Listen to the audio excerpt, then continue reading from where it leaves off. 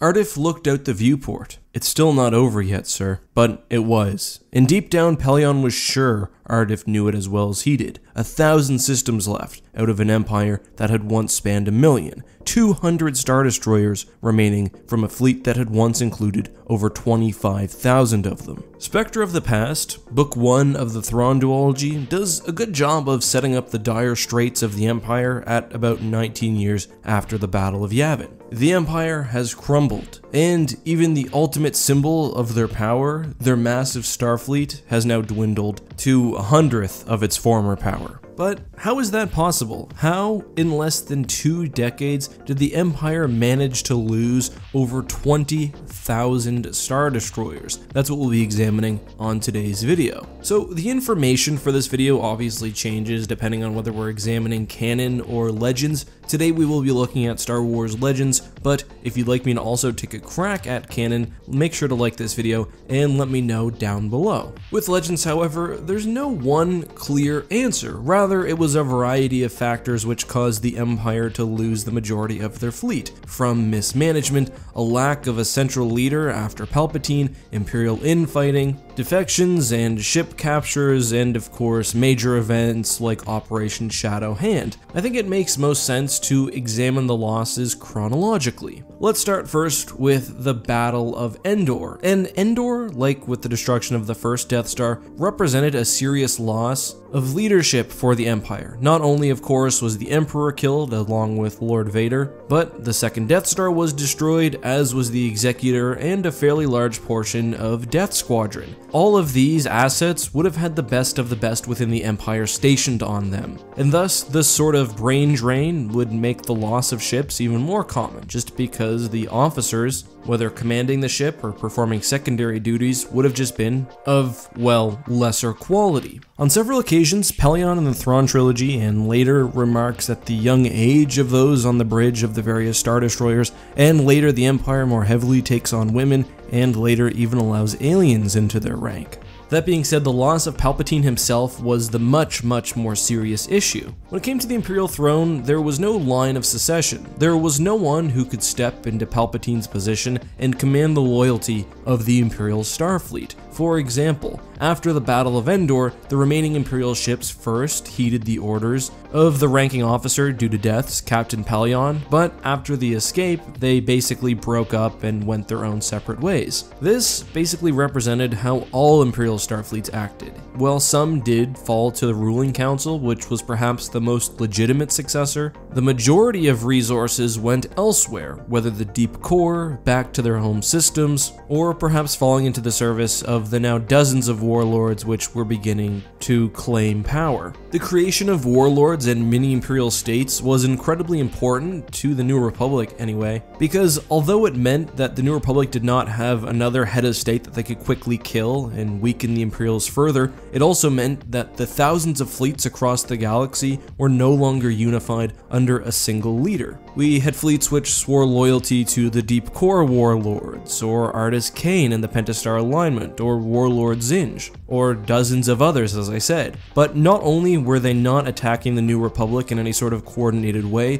the warlords were also jostling against each other. Zinj, for example, would often encroach on the territory of both smaller and other large warlords. And the key is, many didn't see themselves as a second empire or a continuation of the empire, rather their own new thing. So their first primary goal wouldn't have been continuing the war against the New Republic, but rather establishing and protecting their own territory. So right away, ships would have been bled due to infighting, by being prey to larger New Republic fleets without the support of other Imperials, and just lost due to essentially falling into private hands and disappearing. Interestingly, this loss of ships is kind of similar to a strategy used by the Rebel Alliance. Even when Palpatine was alive, the Empire was heavily fractured, and the Alliance would sometimes attack on the edge of a territory belonging to a certain Moff, knowing that because high Imperial officials guarded their assets so closely, it was unlikely that a Moff in a neighboring sector would send out any ships for support. The post-Endor era was sort of like this, but magnified, because now there was a massive power vacuum and the Imperials were killing each other basically to try to gain that position. By 2 or 3 years after the Battle of Endor, the New Republic was making inroads to the Inner Rim and the Core, managing to attack smaller warlords, or even planets not formally under control of a warlord, but which had a small Imperial defense force occupying it. One good example of this would be Bakura, which the Alliance of Free Planets, as the New Republic was called at the time, managed to essentially free from the Empire. And one of Bakura's major problems was that no Imperial defense forces were nearby to aid them. What does this have to do with losing Star Destroyers though? Well, essentially the point is that even though the New Republic had only a few ships,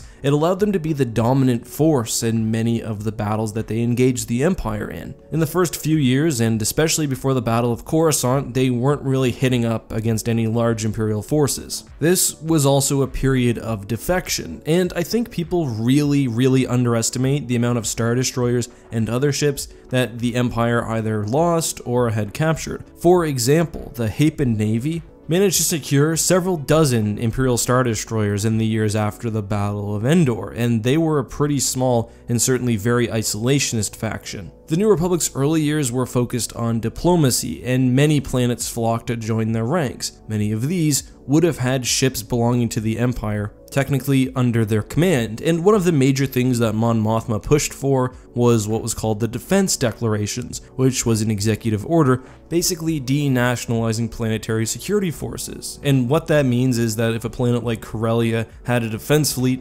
instead of that belonging to the Empire, it would actually be in control of Corellia. Here's what the Essential Guide to Warfare says about this pivotal decision. The Defense Declarations devolved control of planetary security forces nationalized by the Empire to their sectors. New Republic member sectors would be expected to support the military Starfleet, but would retain command of their local forces. Word of the Defense Declarations rippled through the galaxy. Sectors loyal to the Empire, or at least by powerful Moffs, dismissed the measure as illegal. But for others, it was the deciding factor that led them to break with the Empire or join the New Republic. And some sectors' loyalties proved sharply divided, leading to hundreds of battles between rival Imperial task forces that further diminished the Empire's ability to wage war. So yeah, not only did planets and their defense forces join the New Republic, that would have included some Star Destroyers, but it also caused further infighting. As the war progressed, another major issue for the Empire was the loss of their major shipyards. Fondor, for example, was seized very early, while other planets like Corellia and Kuat joined the New Republic. This meant that not only did the Empire lose its ability to make ships, something that the Thrawn trilogy really explores, but the New Republic was now heavily militarizing. Mon Calamari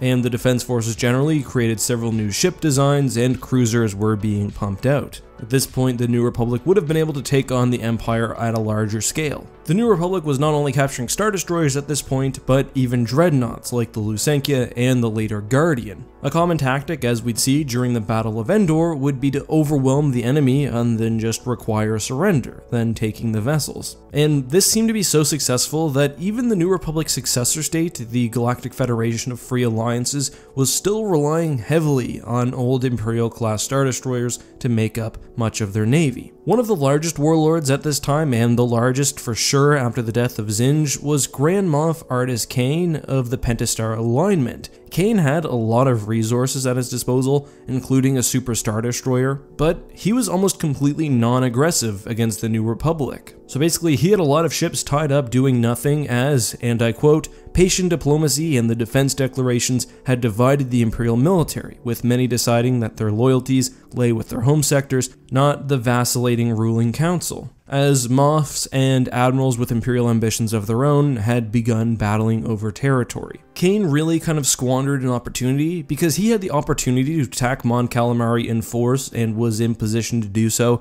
after Endor, but instead he withdrew to essentially secure his holdings. And it wasn't until Thrawn that we see a real coordinated effort amongst various Imperial sub-factions. That being said, Thrawn didn't really pull from Imperial resources across the galaxy. He did take some from the Pentastar Alignment, but most of his resources came from the remains of Death Squadron. He he purposely left other Imperial fleets in defensive positions. Notably, however, Thrawn's death brought chaos across the galaxy, and the New Republic used that to take large swaths of territory, attacking, for example, Krenel and his hegemony. However, by this point, the Empire, on a totality, still held the balance of power in the galaxy. This would change with Operation Shadow Hand. There were two main factors that led to ship loss. First of all, ships began mysteriously leaving their posts and heading towards the deep core. New Republic intelligence thought that one of the warlords in that area had gained prominence, as even important planets were left undefended. Then, however, an invasion fleet led by 12 dreadnoughts and presumably a similarly massive support fleet took the core as the Empire united for the first time to flex its power. However, shortly after the Blitz, there was a massive Imperial mutiny, which shredded the Empire's fleets and killed many capable officers. It's very likely that thousands of ships, including the majority of the Empire's remaining dreadnoughts, were destroyed at this time. As the Essential Guide to Warfare says, the Empire would limp along under a succession of leaders after this point, but its dreams of reconquering the galaxy were dead. The New Republic would also use this point to claim territory that was under the control of the Empire, including even more shipyards. However, the Empire would have also lost massive resources during the destruction of Biss, which was blown up by the Empire's own galaxy gun. Here is where the scales tip. Even as the warlords unified at Toss Beacon, or rather they were killed, and a large portion of the Empire was unified by Dala, the New Republic now was more powerful than the Galactic Empire. Dala squandered Imperial command, losing perhaps dozens of Star Destroyers and one of the Empire's last Super Star Destroyers. Then command moved to Admiral Pelion, who completely changed Imperial doctrine, deciding to move out of the core and into the Outer Rim. He realized that the Empire was now not powerful enough to fight the New Republic directly, and instead went on the defensive. However, his Council of Moths argued for one last offensive, which led to the kind of disastrous Arinda campaign. Although the Empire did secure some victories, in the end they lost even more dreadnoughts and bled Star Destroyers. This essentially leads us to the position of the Empire in the Thrawn duology, a much smaller faction which now can't even make its own TIE fighters. The Empire would gain a bit more power as they made peace with the New Republic and took some more territory in the aftermath of the Yuuzhan Vong War and the later Second Galactic Civil War. However, they wouldn't truly gain power again until the Legacy era, which we can discuss in a later video. But did you enjoy this information? Is there anything I missed? Do you have any further questions? Let me know all that and more down in the comments. If you haven't already, consider following me on Twitter and Instagram. And if you enjoyed this video, make sure to like, subscribe, and do all those things. Until next time though guys, this has been EckhartsLadder. Have a great day, and may the Force be with you.